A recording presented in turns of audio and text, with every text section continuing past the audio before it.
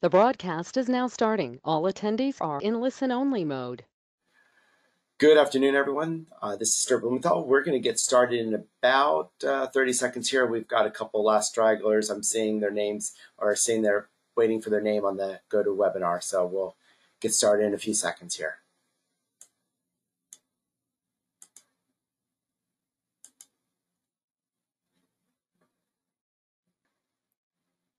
Well, perfect. I want to welcome everyone today. This is Stuart Blumenthal from ETHOSystems. I want to introduce Olivia Romer, who is going to be talking about the Sage 2022, sorry, I'm trying to remember a couple of years ago, the 2022 R2 release, which is a big release for a lot of reasons, especially around the construction edition and all the new features in there. So without any further ado, I'm going to turn it over to Olivia. All yours. Good day, everyone. Thank you so much for joining us today. So again, my name is Olivia Romer, and we're going to go over some of the new features in the R2 release for 2022. So first thing, this webinar is going to take about 30 to 45 minutes. If you have any questions, make sure that you type them in the question box. Okay, so today what we're going to do is review some of the new features, and then I'm going to show you a demonstration of the project contracts, show you how to do a progress billing and a time and material billing, and then we'll have some Q&A at the end. Okay, so some of the some of the enhancements in this release are dunning notices for accounts receivable. There are evergreen subscription contracts in the contracts module. There's some enhancement to inventory, including fulfillment, cycle counts, and stockable kit tracking. You have expanded, we have expanded the list user experience, so it's a little bit more dynamic. And then we're going to go through construction project contracts and billing, which is new to the construction module.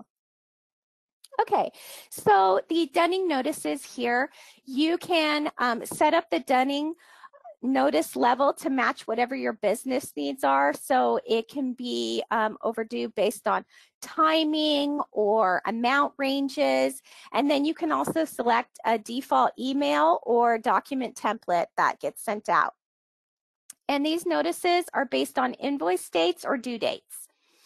And the dunning notices, you can track them from the dunning notice list, and that's on the dunning notices that have been sent are also on the customer or the invoice tab. So you will see a new tab that's available on those two items within Sage Intacct. For the contracts module, you will see the new evergreen subscription for contracts, and this gives you simplified visibility for the life cycle of evergreen contracts. So you'll be able to see the current contract period and history. You'll be able to streamline any of your recurring billings. You'll be able to have improved billing and revenue forecast reporting because of the new evergreen contracts. And you'll be able to manage your contract changes a lot simpler with this new evergreen. In inventory, we have the enhanced cycle counts. So now you'll be able to include 0 and negative quantity on hand items, and you'll be able to assign a default dimension value on any of your reconciliations. And with stockable kit tracking, it's going to allow you to track for parent component items on your kits, and it has a posting tab for build and disassemble kits. And with inventory fulfillment, you can pick, pack, ship, and invoice for the fulfillment process. And this will give you 360-degree visibility into the fulfillment from order into fulfillment. Okay, so the enhanced list user experience. So it's been designed to be a lot more flexible and easy to use with filtering and sorting. And now you can modify columns, add them, resize them, freeze them, reorder them, and you can do all that with dragging and dropping. And you can also utilize a list and detailed screen combination. So you'll see here in this example, I have my AP vendors here.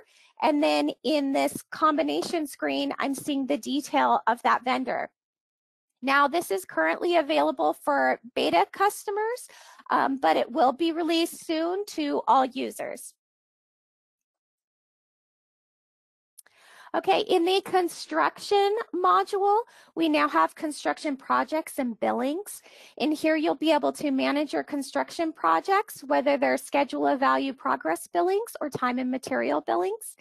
It gives you visibility and insight into the management of your change orders.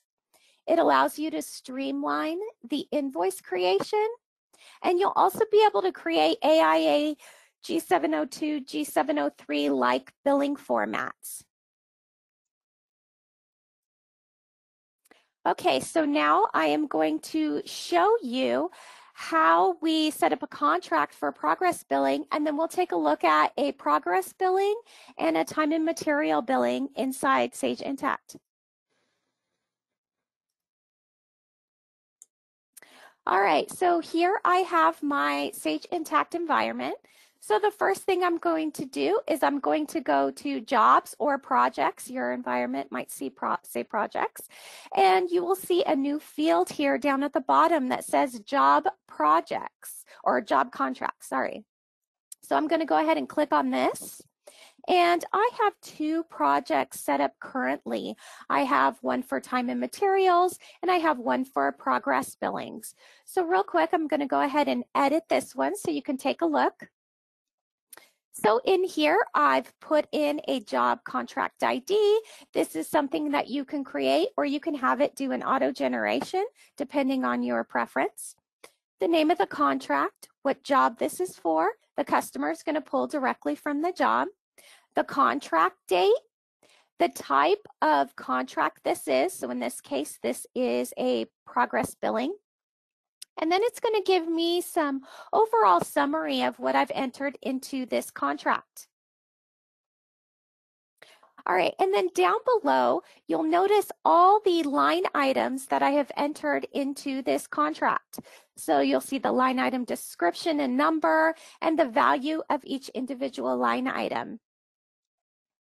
Okay. Also on the billing details tab, it's going to give you a summary of what you've billed to date on this contract, what the percentage billed is, what your last application number is, etc. Okay.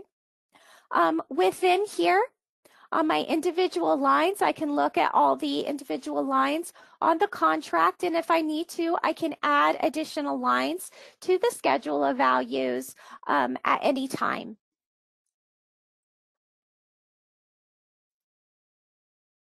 All right, so what I'm going to do is I'm going to start with showing you how to create an invoice, a progress billing invoice, inside the new project contracts and billing. So inside the jobs or projects module, you're going to go to invoices and you're going to go to generate invoices. And here you will see a new option under the invoice by of job contracts. So you're going to go ahead and select that. And I'm going to go ahead and put a billing date here. And you'll notice that in the drop-down list, it's only going to show you the two, or in my case, I have two job contracts that have been set up. So it's only going to show me any contracts that I have set up inside my instance of Sage Intacct. So we'll start here with the progress billing. And I'm going to go ahead and hit preview.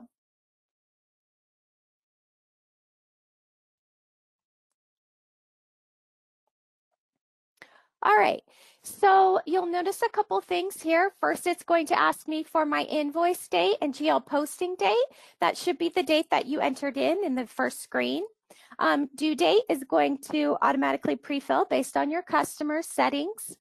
I have the ability to edit the bill to or ship to contact here if I need to. That is available for me. So I am going to change this real quick. You can also have a purchase order reference, a message, any of those other things that you might want to have on your invoice. You'll notice here in the job contract summary that it will show me what my last billing application was. So I have 2 previous billings on this particular contract. So this one is going to be pay application number 3. You also have some other information here under billing options. You also have a place that will show you the contract billing summary. So I can see the original contract amount. I can see any approved change orders here, and I can see my revised contract, as well as how much I've billed to date and how much retention I have held to date. Also here, I can see the total job change orders that have been applied to this particular project contract. Okay, now down below in the job contract lines, you'll notice this is my schedule of values. It's going to show me my original SOV, any approved change orders, my revised line total, any amounts I've previously billed, my previous billed percentage, any retention that has been held to date, and my percent to complete to date. Now, I have a couple of different options here on how I can create a billing. I can either enter an amount here in the percent to complete column. So maybe I want to change this to 35. I want to do 5% here, maybe another 15% here, and maybe I want to change this to 20%. And then it's going to calculate the completed this period amount. However, I can also change this amount, and it is going to back calculate the percentage for me instead. So if I'd rather bill $2,000 on this particular line item, it's going to calculate the percent for me, and you'll notice that it did that here. I also have the ability to add for stored materials. And you'll notice it has the retainage percentage as well, and the retainage held this period. So if I needed to adjust any of these items, I definitely could within the billing screen. Once I have everything the way I want it, you'll notice it shows me the total down here of what I'll be billing this period, as well as the total retention held this period as well. It's also showing me the total bill to date, as well as the amount remaining to bill on this particular contract. Once I have it the way I want it, then I'm going to go ahead and click Create an Invoice. It's going to create that invoice for me. So now I have created that invoice, and I can send that out to my customer. All right, the next one I want to show you is the time and material billings. So let me come again here to job or projects, under invoices, under generate invoices. And again, I'm going to select job projects. And this time I'm going to select my time and material contract.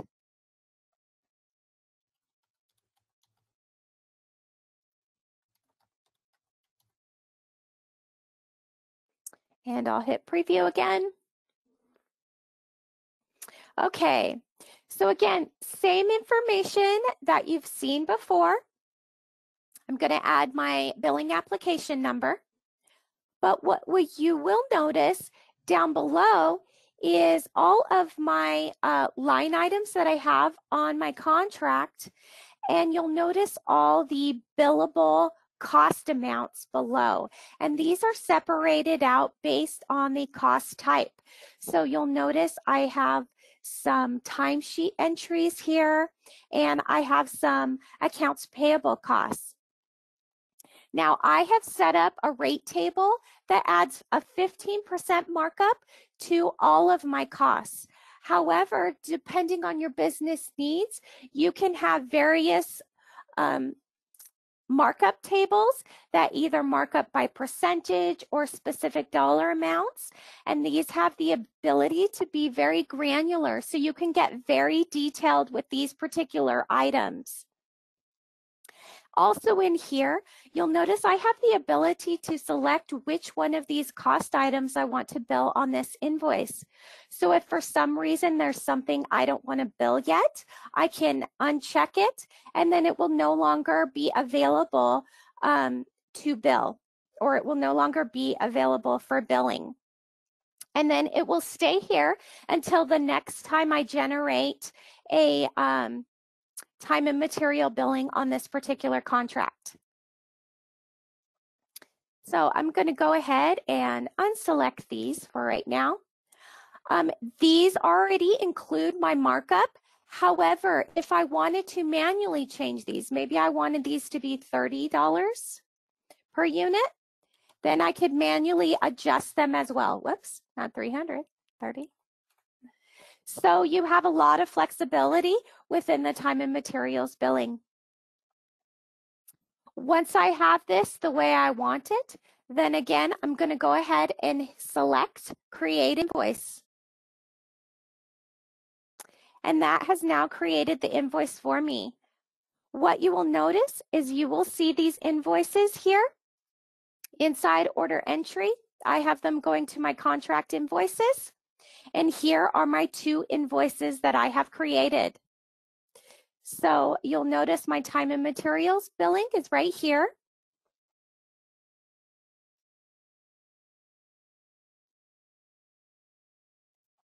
Now, similar to your other items, these items are editable.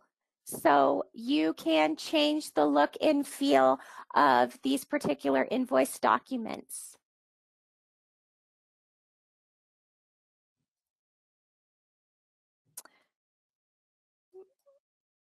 All right, so that has been an overview of some of the features and functionality that have been released in 2022 R2.